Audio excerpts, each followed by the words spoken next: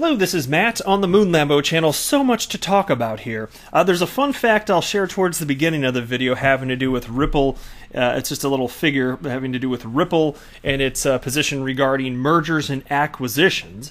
I've also got to share with you what is one of my new favorite spelling mistakes having anything to do with crypto and blockchain. It is fantastic. I can't wait to share it with, because I always joke. I mean, I'm serious, but like it's funny, so I guess I kind of say it in a joking way that these writers for crypto media, God bless their little souls, they're a bunch of C students. They don't check their work. They'll just type up whatever, smash that keyboard, and then they don't check for spelling mistakes, sentence structure, like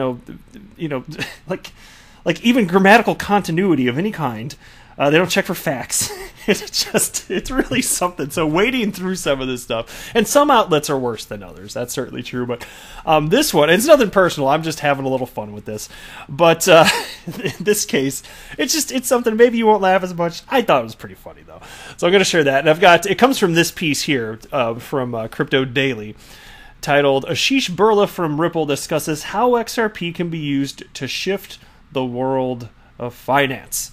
But before we go any further here, if you would please delicately tap that like button, I would definitely be so appreciative. It helps with the YouTube algorithm. It gets the good word from Moon Lambo out to others as a result. And also, go ahead and subscribe to the Moon Lambo channel, because if you don't, that would really hurt my feelings. Why would you not want my content? This is top shelf, where grandma keeps the peanut butter. All right, let's go ahead and hop into this now. Shout out to XRP Crypto Wolf for sending this fun little tidbit to me. Cryptocurrency exchanges lead the way for blockchain merger and acquisition deals. The blockchain's industry has had 129 merger and acquisition deals worth $2.9 billion. Now, Ripple is top 5 with 3 merger and acquisition deals, and CEO Brad Garlinghouse already said Ripple will invest in more companies later this year. Indeed, and I joked about in the past, is like Ripple wants to go on a shopping spree. And so here's the actual chart in case you care to take a look here. And it's all color-coded. It makes it so fancy. You gotta love that, right? Yeah, Ripple, they are something. They are the behemoth in blockchain that will not be stopped despite what the Bitcoin maxi trolls want reality to be. They're just going to have to stay under the damn bridge. Ain't nothing going to stop them. Next, here's a tweet from Real XRP Boy that I wanted to share with you. And it actually relates to the article that I'm going to be running through with this stupid freaking... I can't wait to share with you the time. I don't want to hype it up too much, because then maybe I oversell it, and then you're like, I think it's funny. But anyway, Real XRP Boy wrote the following. How I think of it, simply put, if you can transfer money instantly, why would you tie up capital to do it? We're witnessing the testing phase of XRP. We're close, so close, I can feel it. It would be laughable to drag out the uncertainty coming from the United States. Pressure on. And it's a reasonable question to ask, and I think us here in the XRP community, we understand that having massive Nostro accounts the world over in perpetuity with no changes don't make no damn sense, right? But it's a transition, whatever it looks like, it's going to have to happen organically. And not that there wouldn't be notable spurts in growth, not that there wouldn't be notable price rallies, which would not be a requirement necessarily for the adoption. I'm just citing there can be all sorts of things happening. And I'm not offering financial advice, just to be clear. I don't have a financial background. I don't know what's going to happen with the price of XRP. I don't pretend to know. I've never made a price prediction, and I never will. I mean, the topic of price is fun to talk about, but I don't make predictions.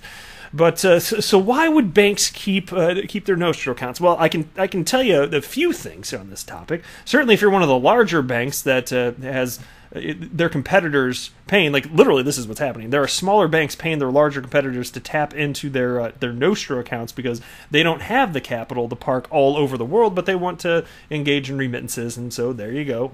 That's a way to do it. So larger banks making money off of this, even though there's friction, the largest banks making this possible, maybe they don't so much want that to go away. They don't want to lose their control. I can understand that, so that's That's certainly one thing.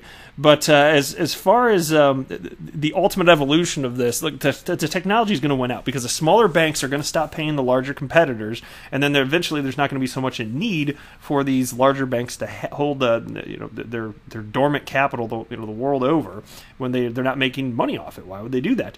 Another reason is also consider this, and this is something I've talked about on the channel before, and I don't have a perfect answer for this, to alleviate this concern. It's worth talking about just from a critical thinking perspective, and I don't think it's something that's necessarily going to, I don't believe, I can stay flat out, that it's going to be something that would hamper the legitimate adoption of XRP as a bridge currency. But you can imagine, in terms of, let's just say that there were a scenario where XRP was a bridge currency for the vast majority of remittances the world over, when you're talking about converting from one fiat currency to another. Let's just say that were the case, and there are almost no Nostro accounts remaining.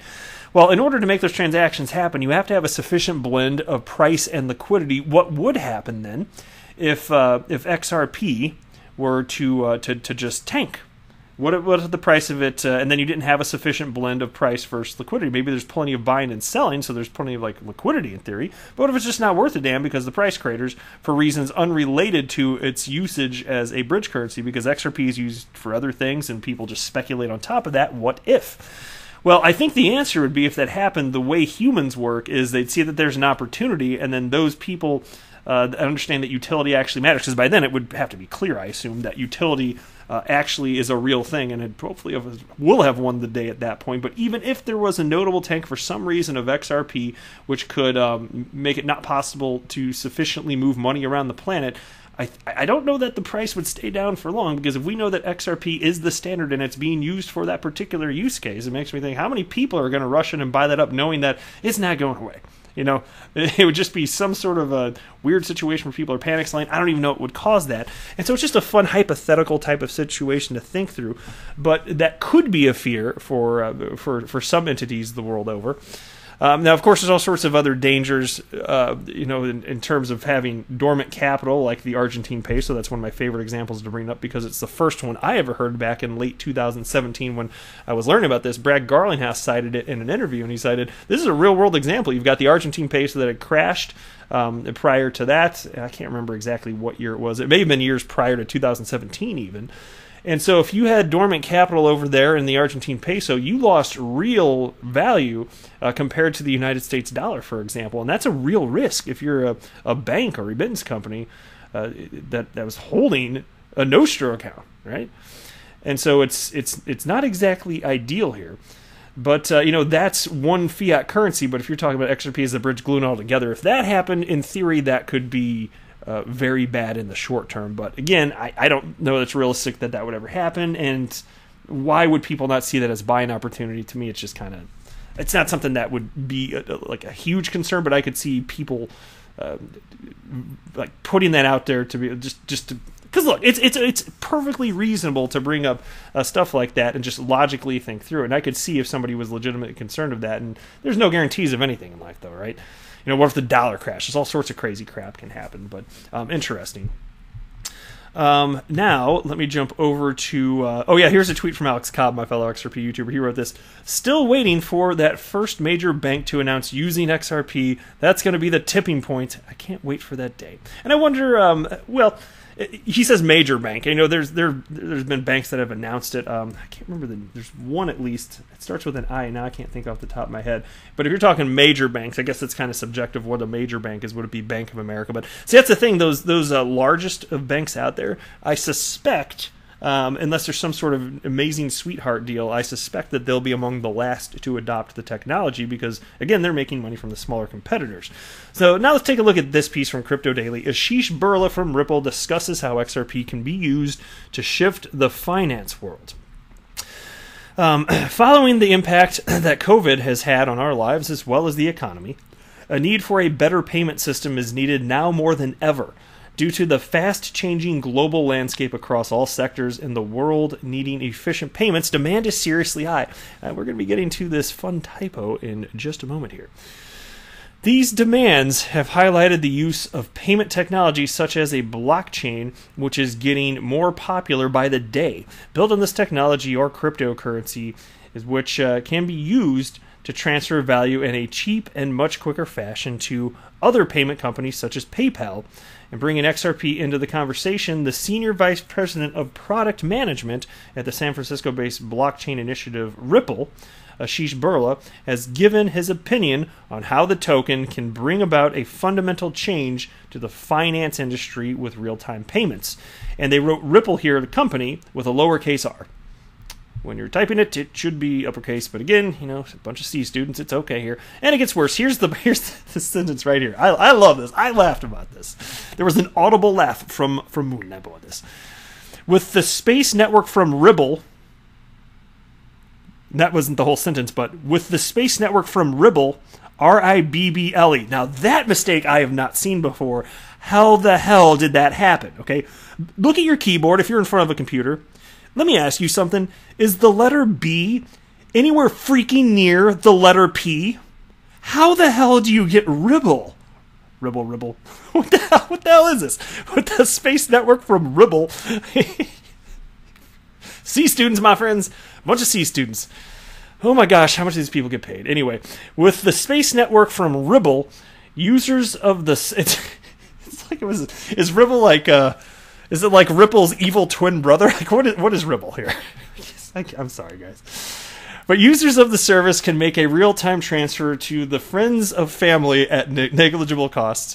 According to Space, the on-demand liquidity from the San Francisco-based company is making it even better by removing the need for the complex process of transferring payment. And he said, quote, "These financial institutions that utilize RippleNet also have access to its on-demand liquidity service, ODL for short.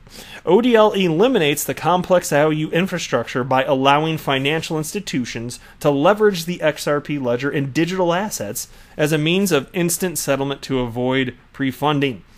This frees up their capital and guarantees competitive FX rate."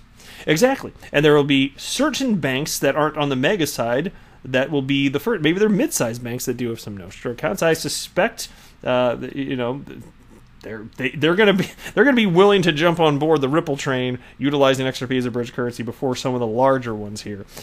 But it's absolutely true. We'll get to a point where I suspect, I don't know that Nostro will ever go 100% away, but I could certainly see a world in my lifetime where the vast majority of transactions are you know, from fiat currency to fiat currency are taking place using a cryptocurrency, and if I had to bet, it would be XRP. It's the only one that's being positioned for this particular use case, and once a standard, good luck supplanting a standard. That's actually not an easy thing to do unless you have technology that is substantially more advanced than what's in place, such as the case here with XRP being positioned to essentially effectively replace SWIFT, or at least dramatically you know, reduce its footprint in the world. So we shall see. All good things in time, my friends, but that's it for this video. Oh, Ribble. It's been fun following Ribble. I am not a financial advisor. Do not buy or sell anything because of anything that I say or write. That would be a very, very, very bad idea. Until next time, to the moon, Lambo!